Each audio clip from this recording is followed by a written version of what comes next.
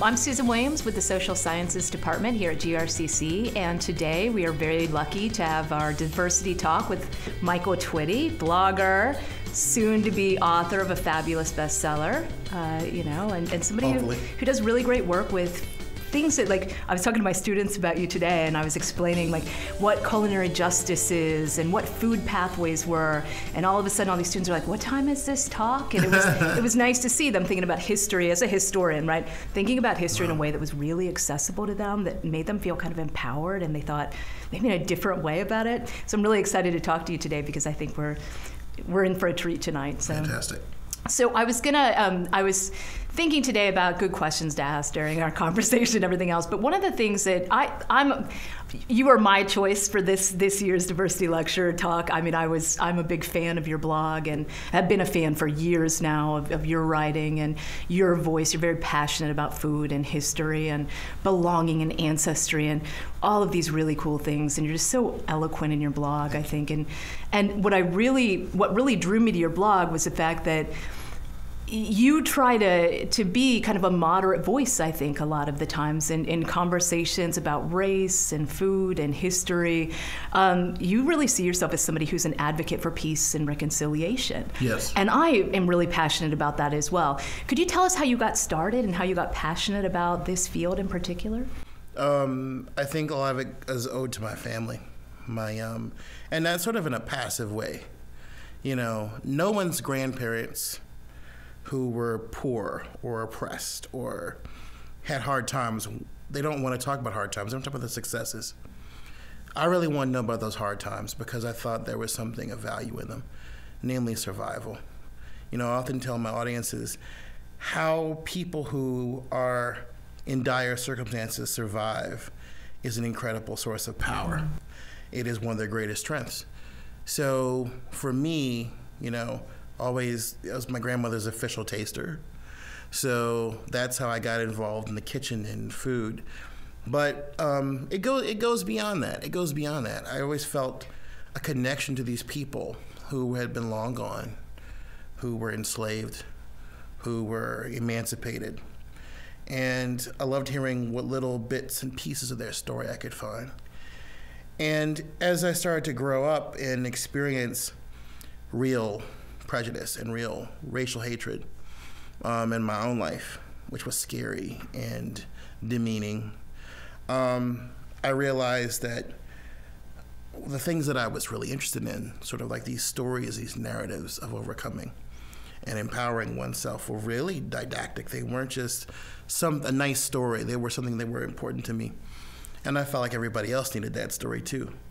I don't really feel that the fight can continue much longer.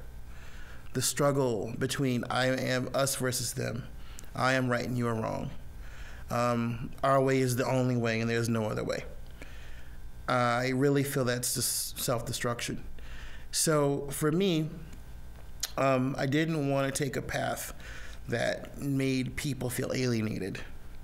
And I also had to understand and break down my own blackness, which as a person in North America is intimately tied to other people's whiteness. So, and their brownness and their otherness. So I really wanted to make sure that people got the message that, you know, pursuing this kind of path of peace, working together, and admitting to yourself that you will not always see eye to eye, that you will not always agree, that it's not a kumbaya moment, it is a connection moment, is really what I'm all about. Oh, I think that's wonderful. Well, you do a lot of cooking demonstrations, and you teach people about the life. I just saw on your blog recently you did a big demonstrations and you went to a huge conference around these issues in particular. What do you think is important about connecting to people in the kitchen over maybe giving, like you're going to give us a talk tonight? Right. What do you see as like the difference between those two kinds of formats, giving a talk versus cooking and talking around that food? You know, giving a talk, you ask people to open their ears. When you cook, you ask people to open their mouths and their hearts. Inevitably, when people see you cook, especially when I cook on a plantation, which for a lot of people is a place fraught with all sorts of meaning, good and bad. So you go to this space, or you go to a modern kitchen even, you do like a cooking demo, and you get you draw people out of the audience and get them involved. And all of a sudden, they start to testify. Little kids testify about foods they like. Elders testify about things they remember, or say things like my grandmother, my grandfather, my father, my mother. All of a sudden, you're bringing these people back to life for them. And then you see, parents and children, adults, and youth, multi-generations sort of, relate to each other. One time I was at a demo I did at Colonial Williamsburg, and I was talking about the hot sauce on the table. And, for a lot of African Americans, these kind of like basic everyday moments are not ennobled. They're just considered whatever. But when I talked about, how the hot sauce started and the recipes and the peppers and the whole history behind it, and how, it was always on the table and always part of our tradition, this young man, African American, 14, 15, nudges his dad with a big smile. And he says, just like grandma, And so he knows like the table when he goes to his family's home place, probably in North Carolina somewhere, that's always there and there's a reason for it. And so you have people's light bulbs go off. In both spaces, light bulbs are going off. But, I've been fortunate to have audiences that mostly connect with me, and the light bulb goes off and they want to have these deep conversations afterwards, which I always entertain. It could take me into an hour and a half after the presentation. But especially if they're younger people, like college-age people or high schoolers, even middle schoolers, rarely, but I think that conversation is important for them to have because they may not have it anywhere else. So that's critical. There's only been one time when I felt like I didn't make the connection, and it was unfortunately in Mississippi. And I felt that I went in there gung-ho, and I went in there with my WP narratives from, the collections that were recorded from formerly enslaved people during the Depression, inward blazing in those narratives. And afterwards, I got my applause at the end, but I got not one single question from a student. The room was packed. A lot of classes were required to attend. And then I thought about it, and I broke it down in my head, and I said, you are on an American campus in the Deep South at one of the most contested academic spaces in the history of this country. And you were talking to two separate and distinct groups of people. And they do not want to engage in this conversation openly. And that was, that woke me up because I did not succeed in my mission. In fact, being the person that I am, being really confrontational about some things, but in a safe way, wasn't good enough for that space. So I'm very conscious of the fact that every time I go to a new audience, whether it's doing a demo or doing a lecture, that they're bringing certain energies to the room. They're bringing certain realities and experiences to the room. And I have to be aware of those and respect them before I open my mouth. Yeah, that's a really good way to look. I think for anybody, not just you and what you do, but teachers as well. And sometimes we deal with incredibly difficult subject matter, and you have two different classes, and sometimes it's that makeup and it's that energy of the room, and it's whether they want to open their ears, which is a conscious decision to open yourself up to what somebody has to say and be humble and listen to someone and not. I always tell my students it's not about empathy, because empathy, it's all about, well, is that person like me? Whereas humility is, I'm going to open my ears and I'm going to listen to what somebody has to say, and it's not about me saying, am I like this person? But rather, I'm ready and willing to listen to them and engage with them and learn something new, regardless of whether I feel like that changes me or it changes my perspective.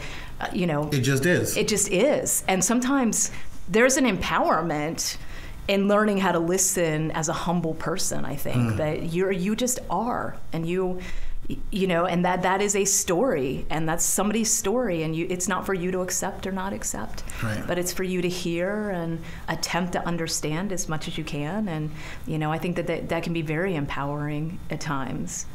I was going to ask you, I'm really curious, if you had to make a meal to tell your story, what you would want, let's say that you're having a dinner party for people that you want to teach about what you're passionate about, what would that meal be? Oh, wow. So I think I would start with pot liquor. Yeah. The liquid that you get from boiling greens and pole beans, etc. That was my first food after, cow milk and mom milk. It was like, and cornbread, which is, really kind of, weird, exciting, and great at the same point in time, because that was actually the baby food of enslaved children. As the more and more I did my research, and I was like, wow, there's a tradition here going on. There's something very deep about that. And then it would be pizza. The idea that when I was a little kid, I went from kind of being open to being very much a part of the industrial food system, very much a part of, fast food, very much a part of, when you look at commercials and look at ads, the food looks perfect and pure and idealistic. It's like that platonic, cave with the shadows. There's this. It's a platonic ideal. Yeah, it's like the idea of what it should be, and that's what you should be like. And anything else is horrible, or it's not the real thing. And that's how I looked at the food in my own family. And then I sort of came around a little bit, and then little bit by little bit, recipe by recipe, experience by experience, I began to incorporate the sort of more traditional vegetable dishes of soul food. And it was a big deal, because then I was learning the stories. But also I grew up in a multicultural community. So when we had our 20-year reunion a couple months ago, looking around that room of Korean and Salvadorian and African American and Haitian and West African and Italian American and Middle Eastern and Indian subcontinent faces, and knowing that, everybody doesn't grow up that way. Everybody doesn't grow up with kimchi and samosa and, scungili and other things being readily available. Most people don't roll up to someone's house and have kibbeh. But that's how we grew up. We grew up swapping our weird ethnic foods at lunch, and we grew up going to each other's houses and hanging out. And inevitably, we still lived in a time where there were the grandmothers, the grandmothers who had made that journey. And that's something I realized with my own students. I'm like, wow, they don't know anybody who got on a boat. They don't know anybody who turned their back before the age of television and immigrated to a new country, or had an accent, or had stories about, a world that seems 150 years ago and a million miles away. They don't have that. We did. I had people who came, immigrated because of the Holocaust or before that, people who came from Iran before the Shah. I had that. So those stories, became part of my narrative too, and made me that much more open. And then as I've grown, it's been exciting to be a part of the food world now, going and being exposed to molecular gastronomy and being exposed to, raw foods and veganism and all this other good stuff. So I guess in some ways that meal would reflect not only the journey of my own life, but the journey that our food has taken from, simple agrarian to industrial to ethnic appreciation to experimenting with good food in ways that seem modern and contemporary and weird and fun. So yeah. What would be for dessert? Oh my God! Well, because that's the thing I'm stuck on. Well, apple crisp, of course. That was my, or caramel cake or egg custard pie. Those were some of the big three that my mother was especially good at making, and my grandmother before her. And so now I have the task of doing those desserts. But every time they come out just so, and it's like these little prayers. Please help me with this recipe, help with this thing. Knowing that those were the things that were, those were birthday treats. Mm-hmm. It wasn't. I didn't want Baskin Robbins. I wanted my mother's caramel cake. I wanted the apple crisp. And then the greatest joy of my life was when my mom was passed away the year last year. Thanksgiving before she passed away, I made this mega apple crisp. I was going to go all out. And I had no clue that my mom was not going to be there anymore. But I said, okay, we're going to do this. So I had the real vanilla beans, and I got apples from Wisconsin and Virginia, and they were like 10 different varieties of apples you never get in the store. And I mixed them all up.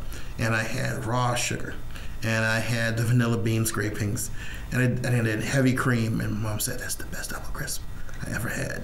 Success, right? You didn't do anything wrong. That was, you know, so that to me was like the degree that said, okay, you're doing the tradition. You can go on. You made me proud. That's really cool. Yeah. My parents grew, you know, my dad's from Eastern Ohio, but my mom and her whole family is from Appalachia. When we grew up, like, we didn't want any of that food. We wanted, you know, boxed spaghetti, you know, stuff that would have the herb mix you'd put with tomato paste and stuff, and because, you know, that was real food to us, right.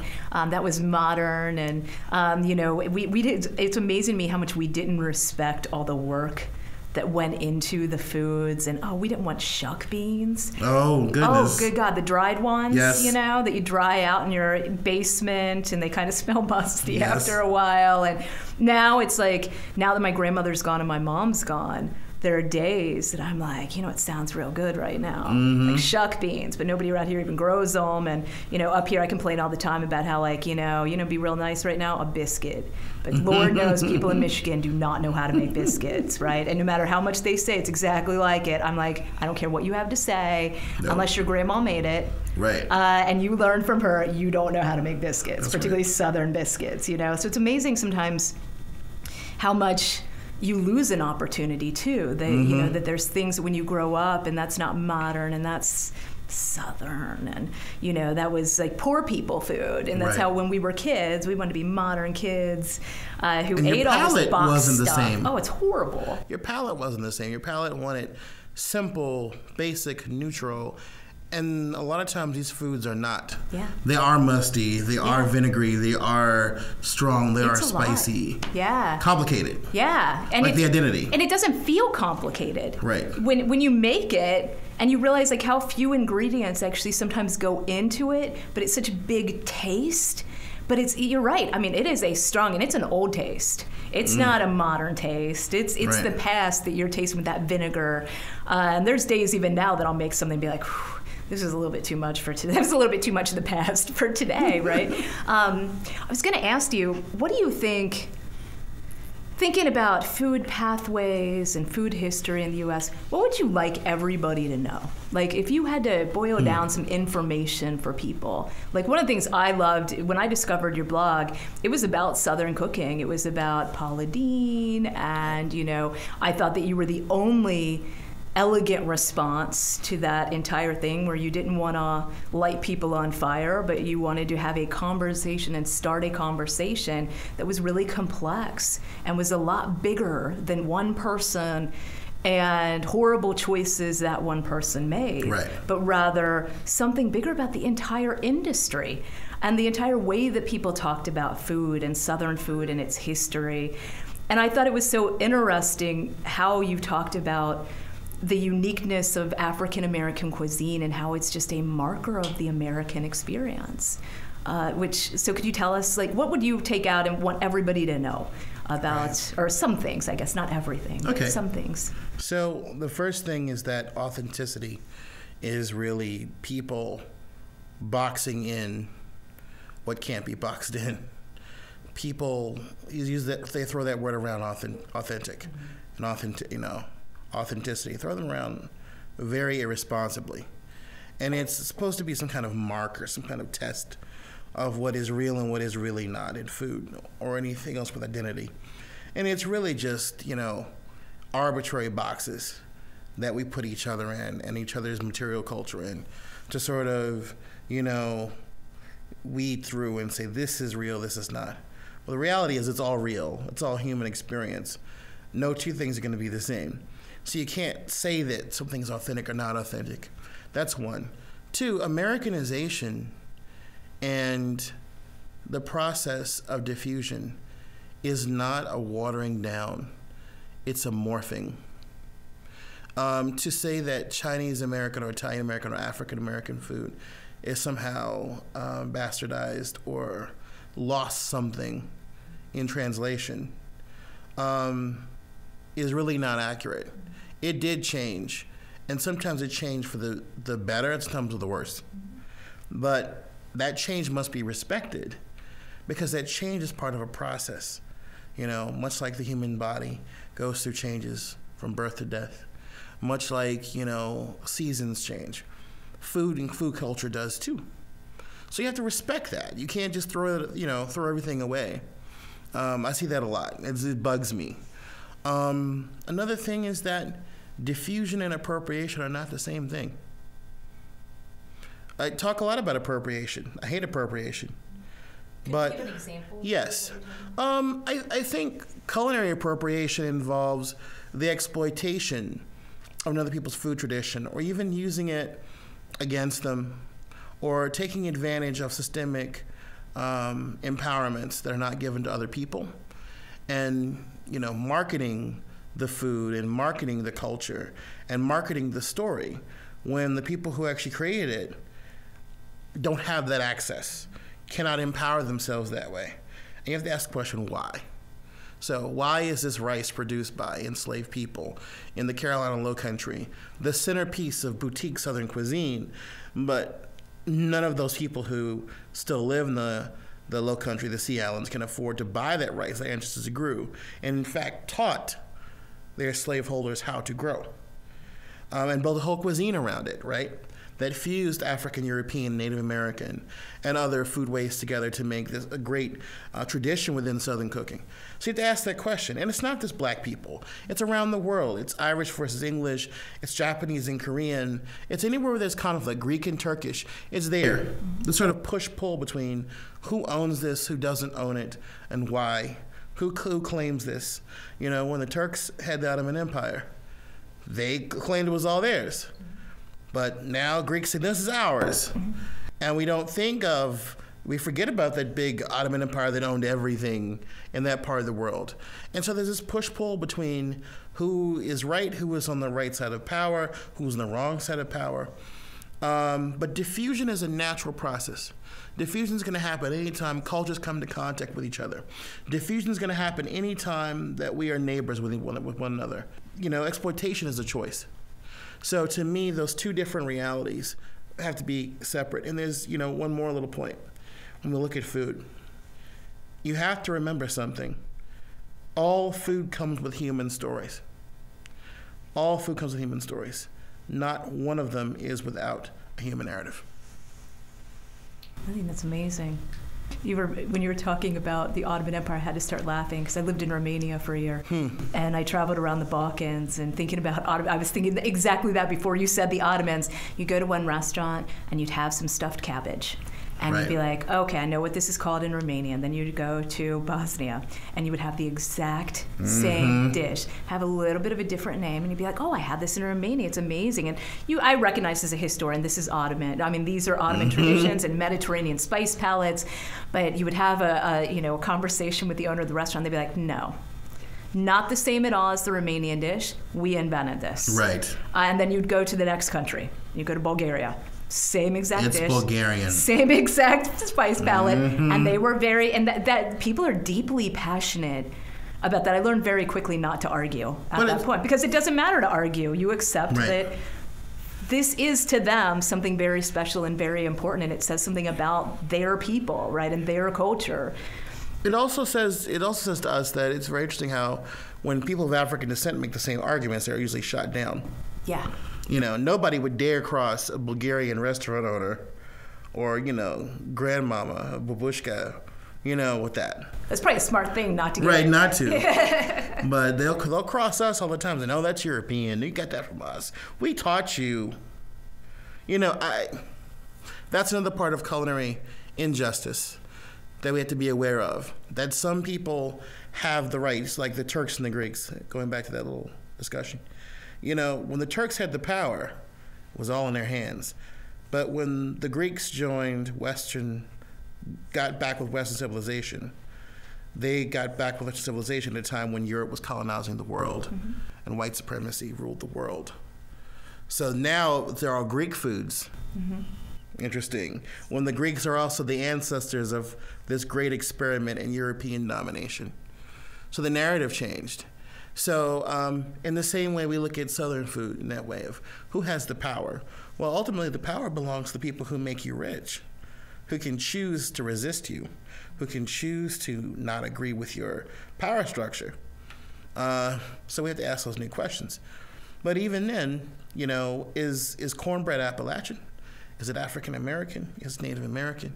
Is it Mexican American? What is it? It's all the above. It's all the above. Because it has different meanings and complexities to whoever put their hands on the recipe. That's why. Well, thank you so much. This was such a great conversation. I feel like I know you really well after reading your blog for as long as I have, so I'm really excited to be able to talk to you face to face. Well, thank you very much. I really enjoy being here, and I'm glad that people are getting sort of like the word and having the conversation among themselves. If I did that, then it's successful. And we're kind of opening each other's hearts and minds to something new reality. And it's all based on what we experience here at the table. Wonderful. Thank you so much. Thank you.